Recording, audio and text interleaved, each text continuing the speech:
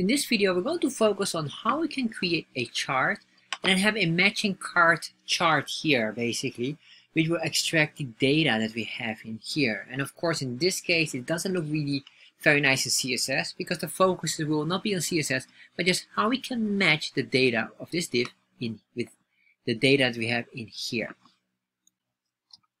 So let's start to explore how to extract the highest value from the chart data in Chartjs. So the first thing what we want to do here is to go to chartjs3.com, getting started, this specific link here, and scroll down to get our default code. If you want to find this link, you can also find it in the description box. Once you have that, just make sure you copy this entire chunk of code here, and if you want to understand what this code does, make sure you watch this video here that explains it all. I'm going to put it in here. Then I will cut out this and put it in there and save that. There we are. So the question was basically not really how to get the highest value, but to get a value or to have what we call a chart card. One with a chart in there and the other one we say like a highlighted data value. The question is very good, but there's just one thing regarding to the question, which is what do you want to highlight? In this case, it is very clear. We want to highlight the highest value, which would be 18. So we want to show that up in a separate div with that number. So let's start to do that one now. So I'm going to scroll down here, and then what I want to do here is I'm going to use here a function. And this function is just basically our card, so we can say here maybe a bestseller or best performer, whatever you want. I'll just call it bestseller, although best performer would be probably more logical, because we want to track our best day in sales, best day in sales. So that would be Monday, or the amount here and Monday. So what I'm going to do here now is I'm just going to copy this part here. We're going to create a new chart box, put it in here, and I will not focus on CSS in this video. But maybe if there's demand for CSS, let me know. Put it in the comment section regarding to that, and I'll make a separate video for that. So in here, I'm going to just make it very simple. We're going to give it an ID. And this ID we could say here, the day. And then we have another one here, will be the value itself. So what I want to show here is eventually Monday. And here it should be 18. However, this 18, we could maybe give it a style in here. So a little bit of CSS maybe should be alright, just to highlight that. We're going to say here font size, alright, and then we can make this 20 pixels. That's it, 20 px, and maybe a font weight, that's the one, bolder, very basic. So if I save this now and refresh, there we are. So I will not do anything else on this one, but what I want, of course, this should be here based on whatever is here. So how do we do that? Well, we have the best day here, and the best day will eventually get two items. We have here the ID of the day and the ID of the value. So I'm going to grab here and we're going to say here, let's say here day. And this will be our constant. And that will be here document dot get element by ID, and the ID that I want is the day ID. And I'm going to say here, inner text will be whatever we want here. So let's say here day. If I save this now, and then what I do is save this and then refresh, you will see here now, oh, of course it doesn't work yet. Why it doesn't work here? Well, basically it's one reason. We didn't activate the function, or we didn't trigger it. So how will we trigger it? Well, we can just do here for now. Very simple one is basically just trigger it like this. So here, function trigger, save that, refresh. Now you can see here, this converts into day.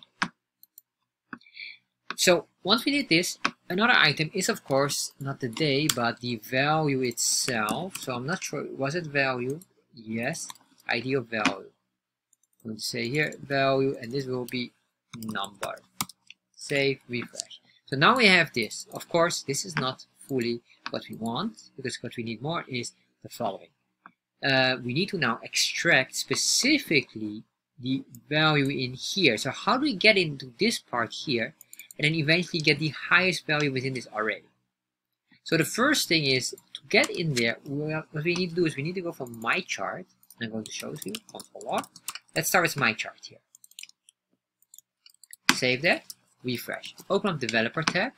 Then in here, now we're in the My Chart. And if we scroll down here, because this is the My Chart object, we can go here to the data object, click on this, and then you can see here data sets, and then we can go here down. You can get here the data and then with the number. So that's what I want to do now. So I'm going to say here dot data sets, and I'll just say index 0, and then I'm going to say here dot data, and here we can put in the item. So if I just do only this data, I will get the full array of this. And that's important for us because I want to get number 1 or index 0, which is the first element of this array. So I want to grab that one, but I cannot hard code this. Why? If I just do it like this and later on we have a new value, it's a higher item, we get an issue here, or we are having a conflict. So what I need to do here is we have this part. This is basically the array. Once we know this, we can now start to use a specific function here. So I'm going to say a constant. I'm going to say a total sum. And then what I want to do here is, well, basically this is the total sum. I realize that this is the total sum instead of the item. What I want to do here is highest value, so it's a max. Then what I'm going to do here is I say here math dot max. Then in here I want to grab the highest value. We're going to copy that, put in here the full array with triple dot. So we say duplicate this array and then look for in here the maximum value. So if I do this and I do now console log of max, we should get here, if I save this, refresh, the highest value, which is number 18. So I want to convert this now into number 18.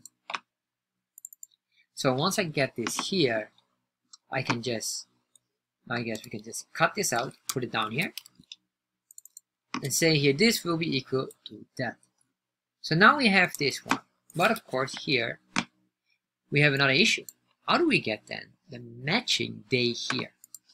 So for that, what we need to do here is basically with the max value, we're going to use another array item because we already have the array here. This is the array here. So what we want to do now is we want to figure out in what position is it, in which index. And in this case, it's index 0. So I need to get basically not the 18, but I want to get the number before that, basically the index number. So how do we do that? Well, we can do just here. You're going to copy this array here. We'll copy this. I want to say your constant index will be this, and I'm going to say your dot index of, which is a command or a method in the array to find an index with what? Well, basically what I'm going to say is I'm going to put a number 18 in here, and I'm going to give the command, please search within this array where number 18 is positioned. So what I'm going to do here, number 18 will be, of course, this max value, which extracted the 18 soft-coded or dynamically. This is very important. So once I did this, I get here, and then maybe here, instead of index, you could say the day, doesn't matter. Then we have this index here now. If I copy this, and I'll just only do here the index, we should see here number 0, not yet the day. So if I save that, refresh, we get here number 0, which is correct. So if I do here, let's say number 3, or just put in here number 3, save, we get here number 5, which is correct because 0, 1, 2, 3, 4, 5.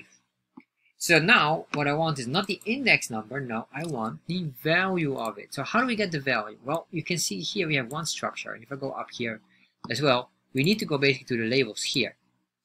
So we have here, and then whatever the index is matches nicely with this.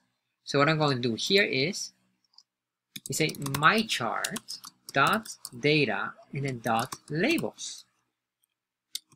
And once we did this, bracket here for the index. If I save this now and refresh, you can see here now Saturday. Of course, this Saturday was based on number 3. So if I'm going to grab here the max value, put it in here, save that, refresh. Now we have this nicely connected. And if I would change this, let's say we're going to make this 66. We should see here now it moves to Wednesday 66, which is equal here. So this is very important with a card, or basically with highlighting a data point in a chart. When you have all of this here, showing this value here might be good, but it must have a meaning. So what? So this could mean Wednesday is one of the best selling, or specifically, this Wednesday has an increase of 50% in sales compared to any other Wednesdays, or compared to the highest selling day, something like that. There should be something more that would give a better explanation what this value truly means, because this value here, just common sense shows here. So having what we call a context around it, a story, where we can compare something with A and B, gives it a higher value of a card chart. So if you enjoyed this video, and maybe you want to go even farther with this, because we can go far more advanced, I highly recommend you to explore this one here on how to display the Hoover tooltip values from Chartjs in a div in HTML. So we did that already, but then in Hoover version. So you can then highlight even the most important items when you hover over a specific bar, for example.